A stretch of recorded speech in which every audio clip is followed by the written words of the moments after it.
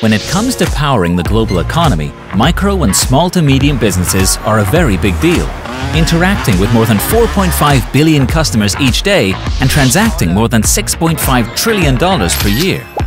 Take Emira. She runs a small roadside shop selling sundries such as snacks, personal care products and mobile top-up cards. Emira would like to accept digital payments to attract more customers and increase her sales, but high cost, complex certification and hardware management put traditional point-of-sale solutions out of her reach. So how can sellers like Emira tap into the vast potential of the cashless economy? With Tap to Phone, now they can.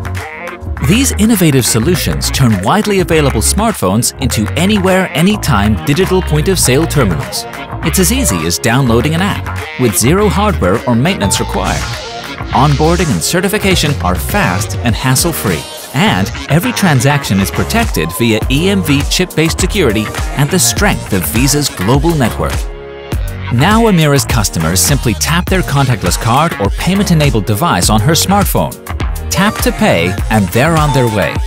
All while Emira increases her average ticket, eliminates long lines, and dramatically expands her customer base through broader payment acceptance.